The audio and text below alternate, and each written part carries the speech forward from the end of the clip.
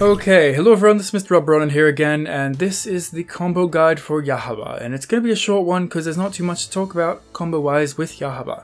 The only really combos you're going to be getting is off of your special moves, and the combos you get from your special moves is just going to be special into maybe a demon skill if you're feeling a little bit fancy, and that's about it. You can just do whatever permutations of that you like. End of video. I'll talk a little bit more, but if you get regular attacks, you can do a full attack string into some rocks to get a little bit of jet damage and push the opponent away, but what I'd really recommend is just going for a down combo, and then using the small chunk of damage and the hard knockdown to stand there and build some meter, or you can use that time to summon your guard special arrows to go in for some pressure like this, or to get your cool, Twitter combos, touch of death stuff, whatever, with the arrows. Or also, if your opponent isn't doing quick recovering, I also suggest going for an up combo, even though that does 0 damage. But if you land regular arrows, you're not going to get much damage anyways. But if you land an up combo and the opponent doesn't quick recover, you build tons of meter back. You can build about 4 bars just from that one hit, and it pushes the opponent really far away. So I really recommend using that more than people usually do. It's a really useful tool if you realize your opponent doesn't quick recover. Build a ton of meter and you build a ton of distance.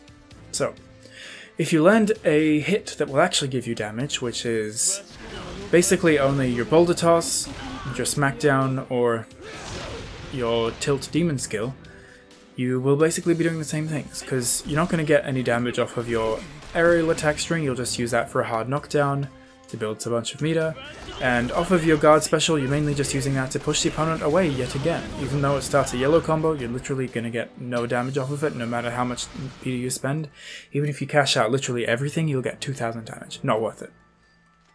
So, if you land some rocks, it just depends on how much you want to cash out. If you want to cash out everything off of rocks, the most you can really get is something like this. Just do all of your special moves until a demon skill.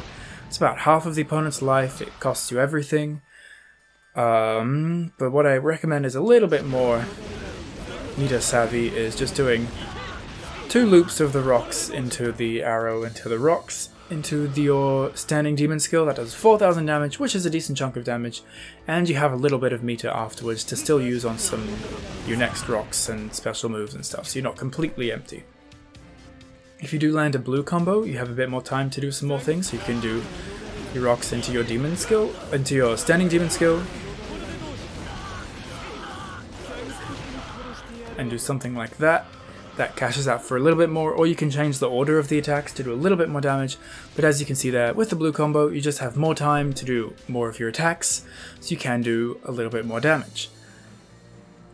There is the unlikely scenario that I'm sure you've seen the touch of death with him, is if you get your arrows out and you manage to land your tilt special, you can do stuff like this.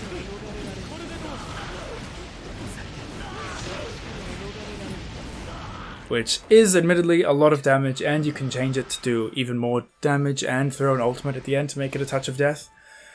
So it can be really awesome damage, but it's very unlikely to happen that you summon your arrows so they'd instantly get a smackdown, but if it happens, I guess.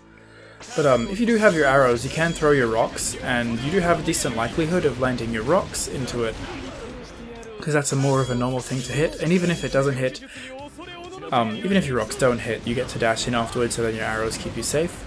So if you do want to try getting some cool combos, if you summon your arrows, throw out some rocks, and after your rocks, go for a boost combo, and if you are low on meter, that'll rebuild all of your meter, and you can go for a cool combo with a boost in the middle of it, thanks to your arrows. If you're landing a combo off of, literally anything else, it's going to be the exact same loops. It just depends on how much you want to cash out on the opponents. Even that simple combo there was 5000. If you're against an opponent where you think you really need to save some meter to do some things up close, to keep throwing projectiles and stuff, maybe don't cash out as much, maybe just do a few rocks into your arrow into some rocks and keep some meter for next time, and make sure you're doing regular attacks for the hard knockdown and stuff. Oops, I messed that up, but you get a hard knockdown, you get to build all your meter back.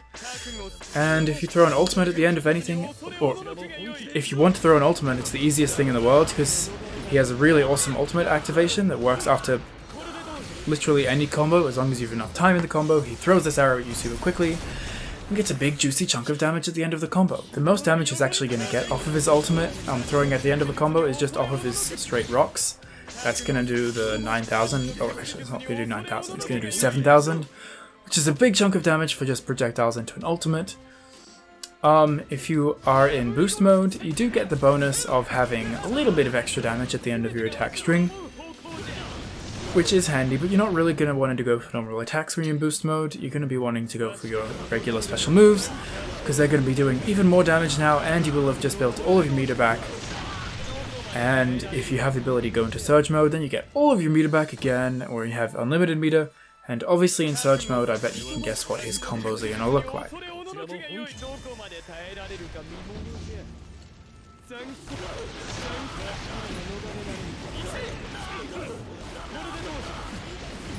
Even without throwing an ultimate, this is nearly a touch of death, and against characters like demons or stuff that take more damage, that is going to be a touch of death without an ultimate, so Surge is very, very scary with Yahaba.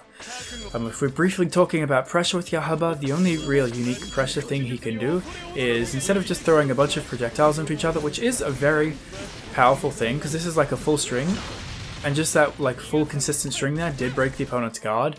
It did cost you a lot of stuff, but even just a few rocks over and over again is going to wear down the opponent's guard. And if you throw in a random dash sometimes, their guard is going to break down really quickly. So standing blocking against Yahaba is scary, but if you do want to go for a little bit of a tricky mix-up, you can actually cancel your tilt special into a dash cancel into a grab, which is very, very unpredictable. It costs a lot of meter, but if you want to keep your opponent on their toes, you do have that option.